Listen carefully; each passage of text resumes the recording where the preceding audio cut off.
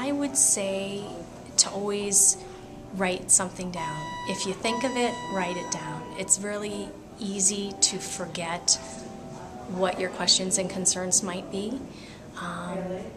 And it's really helpful for us in the physician's office, myself as a nurse, the physician that you're seeing or nurse practitioner that you're seeing, it's really helpful to see that written information. So for example, if your child has seizures and you're having some issues with his seizures and managing those, it's helpful for you to have that information written down for us.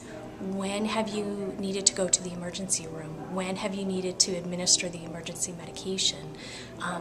When has your specialist maybe changed his medications if we're not in as close a communication with your specialist?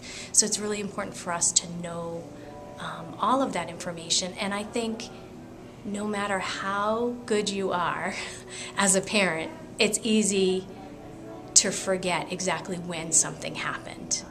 And better not to just interpret that, but to look back and actually have that data, because it's much better to look back and see actual data of when you needed to do certain things.